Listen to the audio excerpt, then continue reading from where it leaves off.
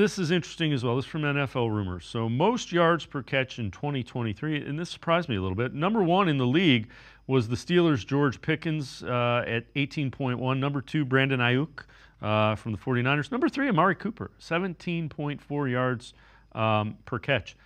And you know, it's the thing that is ironic about that. You don't think of Amari Cooper as this guy with blazing speed that's going to beat a defense. What it shows you is there are a number of ways to get behind a defense, and running good routes is one of them. Absolutely. And this kind of answers the question a lot of people that are begging for that super speedster guy to take the top off of defenses, which everybody loves, and they tried the whole Marquise Goodwin experiment, but they have guys that can get behind the defense, Dave. Amari Cooper caught a lot of long balls last year, to your point right here. So they have guys that are deep threats, and I think Jerry Jeudy will present one as well.